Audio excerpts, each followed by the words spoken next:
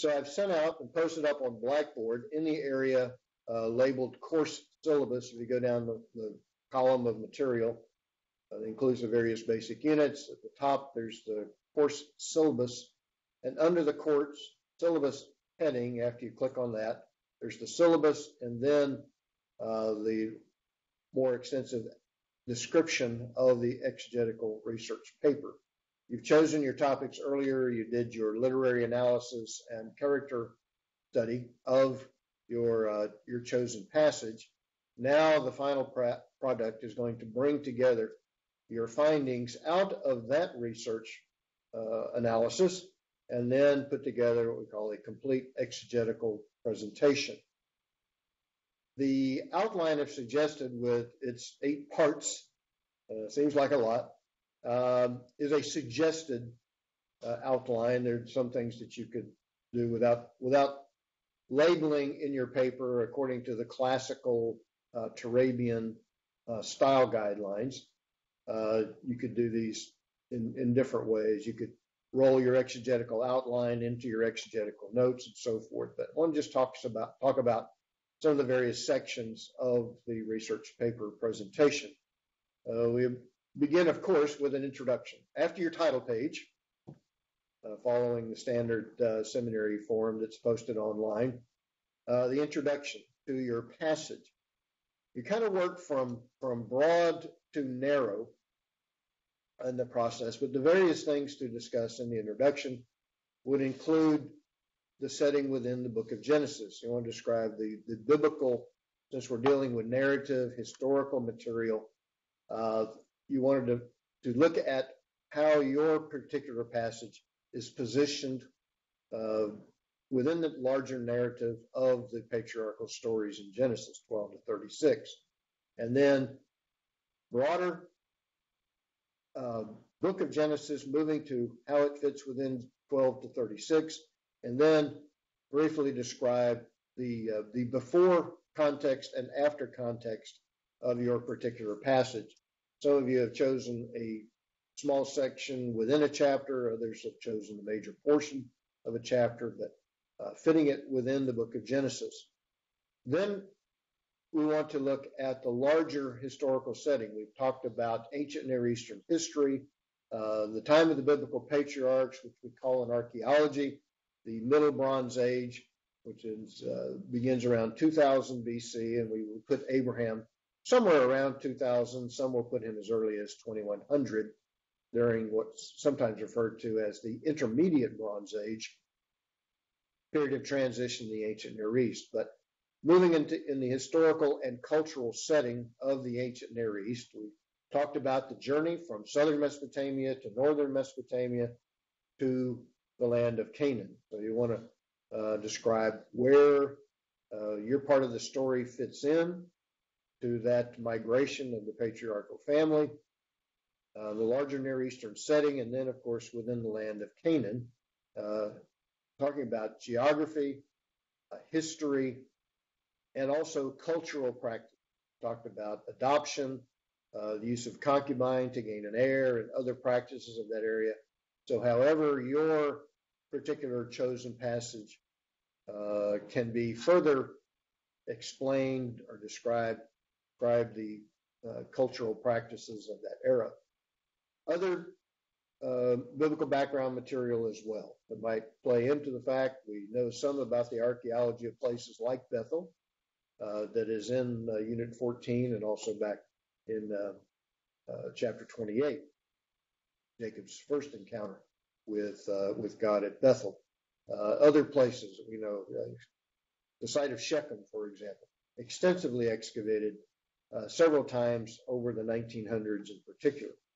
So the introduction should include introduction to your the book of Genesis, in particular the passage within Genesis 12 to 36, historical, cultural, archaeological, and other material background, where it's applicable, of course, to your particular passage.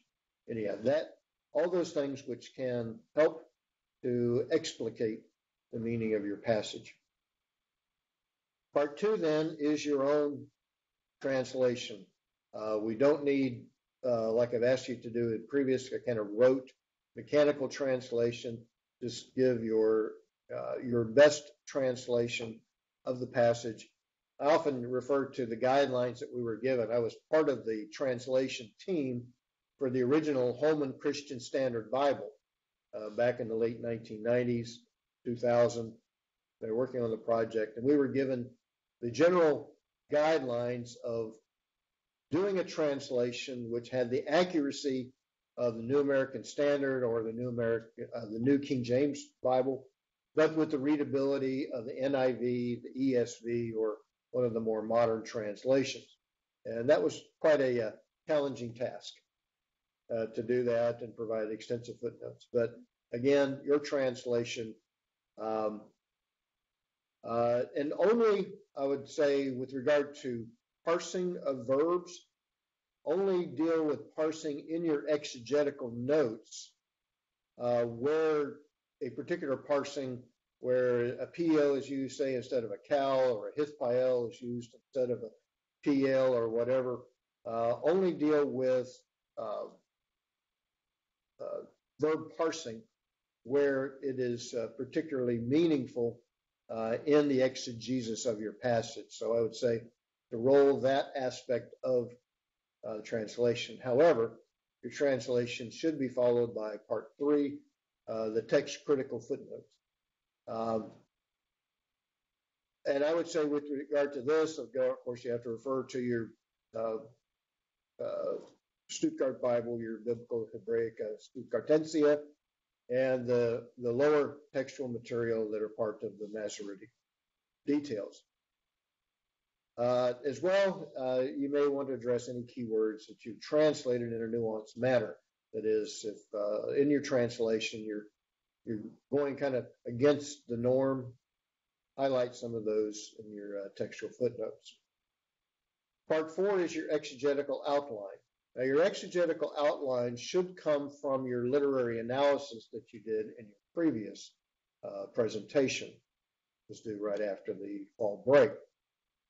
There, the exegetical line is that, the outline is that which is derived from, again, the way that the Hebrew text is structured, the way it structures itself in the presentation of the particular passage. So that outline will at least one, but no more than 2 sublevels, because most of the time you're only dealing with, at max, say, 15 to 20 verses. So you shouldn't need to go more than 2 sublevels in the outline structure. Then the majority of this paper will be in the part 5 exegetical notes and discussion.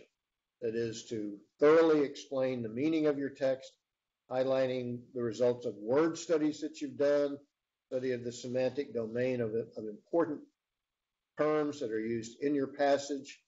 Also refer to the structural analysis you did, literary study, the rhetoric, that is, the means of emphasis, how repetition and other rhetorical elements are utilized in the material to highlight particular meaningful elements in the biblical passage. And also any pertinent background material that you've generally discussed in the introduction to your paper. Highlight, if you were doing Genesis chapter 15 and your passage was focused on the sacrificial act where he divides the animals and so forth and lays them out as instructed, then you would want to deal more thoroughly with the background of ancient Near Eastern culture in that particular sacrificial practice. So those are the types of things. And then in that, ultimately you want to get to what we sometimes refer to as the meta-narrative of the biblical text, the larger theological lessons, theological implications, how we understand God in relationship to his people, whether it's the patriarch or other individuals in your story. In your exegetical notes, thoroughly discuss, again, the resultant meaning of the text. Then we move on to the presentation of, as you would use your passage in a preaching, teaching, or other type of instructional setting. Now, the homiletical teaching outline is often maybe the same as your exegetical outline, but you may choose, and especially if you've got a larger passage that you want to focus on, say, 7 or 8 verses in your, in your sermon of your particular passage, and therefore your sermon outline is going to be built around those, say, key 7 verses in the heart of your passage, or the last 7 verses, as it may, and whatever is what you're trying to do in the presentation. In which case, the preface material and the period follow will be things that you would discuss in the introduction to your sermon. So it may be the same as your exegetical outline, but it may be different. That's up to you and how you would choose to preach or teach your given passage. Again, I've asked you only to briefly describe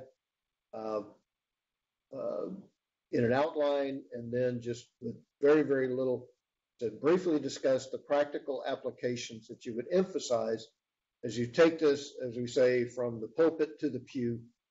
How are your people now supposed to respond to the teaching of your biblical passage?